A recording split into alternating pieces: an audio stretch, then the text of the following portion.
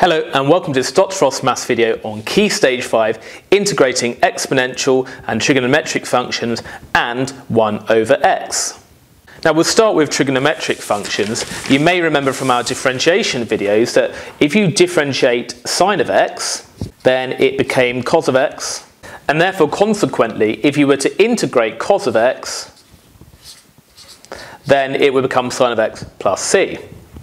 And you may also remember I said that if you go the wrong way, then it negates it. So for example, if we were to integrate sine of x, we're going the wrong way, and therefore that would become minus cos x. And if you were to differentiate cos of x, that's going the wrong way, and therefore that would become minus sine of x when you integrate it. And I'm going to gradually fill in these standard results here as we answer these various questions. So let's do 1a. We want the integral of sine of x. Now, as I said, we're going the wrong way here because differentiating will give us cos of x, and because we're integrating, it negates it, so it becomes minus cos of x plus c. And I'm going to put that in my standard results here. However, if I was to integrate cos of x, that's going the right way, and therefore that becomes sine of x plus c. If I go to part B here, if I want to integrate cos of 2x, now, in general, whenever you have a linear function inside your function, by linear I just mean something x plus some constant, in this case plus 0, then whenever we integrate this just as if we were integrating cos of x. So we know that cos of x becomes sine of x, so cos of 2x becomes sine of 2x. But you have to divide by whatever number is in front of the x in that inner linear function. So I divide by the 2. And that's because of something called the chain rule. If you were to differentiate sine of 2x, then differentiating the outer function gives you cos of 2x. But then when we times by the inner function differentiated, that times is by 2. Now we don't want that 2, and therefore we have to divide by 2 to compensate for that. What about c? If we integrate tan of x, now I'm not going to explain in this video why you get this, but this is just a standard result. You get ln of sec x plus c. And we can use something called integration by observation in order to prove that result. But let's for now just write it on our standard results. Now I've accidentally done 2a instead, done these in the wrong order. Let's go on to 1c. I want to integrate sec squared of 2x plus 1. Now you may be able to remember that when you differentiate tan of x, that gives you sec squared of x. And so the opposite therefore is when we integrate sec squared of x, it gets us to tan of x. So let's add that here. However, we've got this situation again where we've got some linear function as the inner function. So we've got this 2x plus 1, this linear expression. So therefore, when we integrate sec squared of 2x plus 1, it becomes tan of 2x plus 1. But remember, we have to divide by whatever number's in front of that x. So we're going to divide by that 2. And then d. Do you remember when we differentiate sec x, that gives us sec x tan x. And consequently, that means when you integrate sec x tan x, we would get back to sec x. So in this particular case, we're integrating sec of 3x tan of 3x. Now all that's happened is instead of x, I have 3x instead. So that's going to integrate to sec of 3x. And then again, because this inner function is 3x rather than x, I have to divide by that number in front of the x, like so, to get a third sec 3x plus c. Now for question 2, we've already done 2a. And then 2b, we want to integrate sec x. Now again, this is a standard result, and we get, and I believe it's in the formula booklet, ln of sec x plus tan x. Now we have to use integration by substitution for this. We would use the substitution u equals sec x plus tan x, which we explore in a different video. But for the moment, just accept this as a standard result, which I'm going to add here. So we get ln of sec x plus tan x plus c. Then we've got 2c, the integral of cot of x dx. Now it's very similar to the integral of tan of x. Here we got ln of sec x plus c, and here in fact we get ln of sin x plus c. And again, this uses a method called integration by inspection, which we explore in another video. So I'm going to add that to my standard result. So cot x here, it gives us ln of sin x plus c. And then 2d, we've got the integral of cosec x.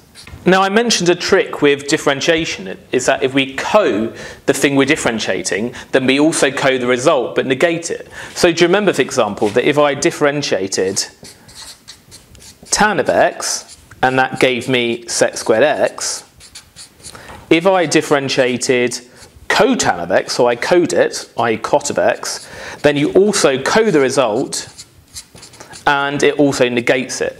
Now we've got a similar thing here. Notice this is cosec where this is sec. So we in fact get ln of cosec x plus cotan, so cot x plus c, but we get this negation here. And again, that's a standard result. I'm going to add it here, and there should be a plus c, but I ran out of space. And that's the end of 2. Now let's go on to 3 then. So these are the squared sine and cos functions. We want to integrate sine squared of x. Now for both sine squared and cos squared, what we do is we use the double angle formula for cos. Now thinking back to our double angle formula, do you remember there was 2 cos squared x minus 1, but we also had minus 2 sine squared x. So if we were to rearrange this to make sine squared x the subject, we could get this in terms of cos of 2x, which is easier to integrate than sine squared x. So if I just do something called the swapsy trick, I swap the thing I'm subtracting in the result, so we get 2 sine squared x equals 1 minus cos 2x. And then if we half both sides, we get sine squared x is equal to half minus half cos 2x. So now I want to integrate both sides with respect to x. And when I integrate this, that becomes half x. And when I integrate this, the cos of 2x becomes sine 2x. But because of that 2 in front of the x, we know that we have to divide by that 2, so that becomes minus a quarter. So we get this, and I'm going to add it to our standard results. So we saw that sine squared x integrates to half x minus a quarter sine 2x plus c. You probably don't have to memorise that one, but you do need to memorise these double angle formulae for cos of 2x. Now we can do a very similar trick to find the integral of cos squared of x. We again use the double angle formula for cos of 2x. So we know that cos of 2x is 2 cos squared x minus 1. And again, we need to rearrange this to make cos squared x a subject so we can then integrate it. So I just add 1 and divide both sides by 2. So that becomes half cos 2x plus half is cos squared x. So now that enables us to integrate this cos squared x. So the integral of cos squared x is, and apologies for this, now we know that cos of 2x integrates to sine of 2x, but we have to divide by that 2 in front of the x, so that becomes a quarter. And then the half integrates to plus half x plus c. And again, I'm just going to add that to my standard result. So we've got the half x, and this time it's plus a quarter sine 2x. So it's very similar, except there's one change in sign here. So that's that one. And now we want the integral of tan squared of x. Now for this one we have to use another identity. Do you remember that 1 plus tan squared x is equivalent to sec squared of x? This is one of the key trig identities. And that means this tan squared x here can be written as sec squared x minus 1. So we want the integral of sec squared x minus 1. And when we integrate that, we know already that sec squared x just becomes tan of x, and the minus 1 becomes minus x plus c. So I'm going to add that to my key results here. So tan squared x becomes tan of x minus x plus c. Now there's a few others that are not on here that I do want to fill in. So how do we integrate cosec squared of x? Now if you remember, the integral of sec squared x is equal to tan of x. We can use that co-trick again. If we co the thing we're integrating, we also co the result, so it becomes cotan, i.e. cot of x, but we have to negate it as well. So we get this result, which I'm going to write on here.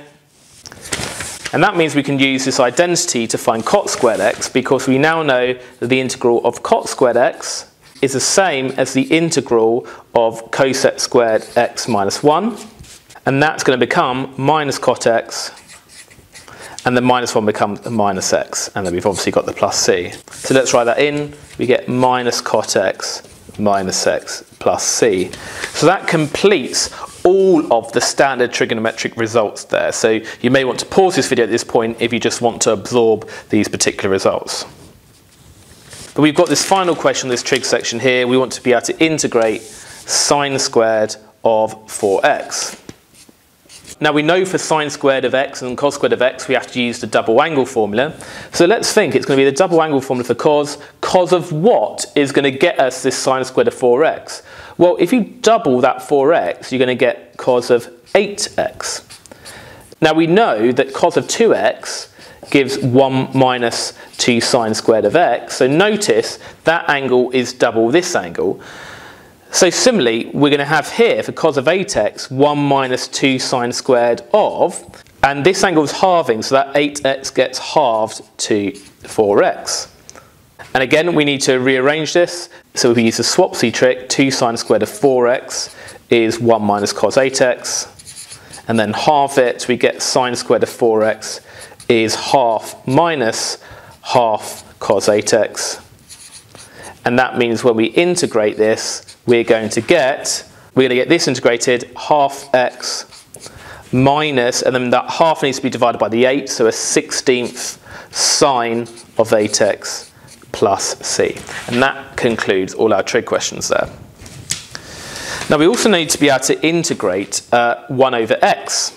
Now if we were to integrate, say, something like 1 over x squared, we already have a strategy for this.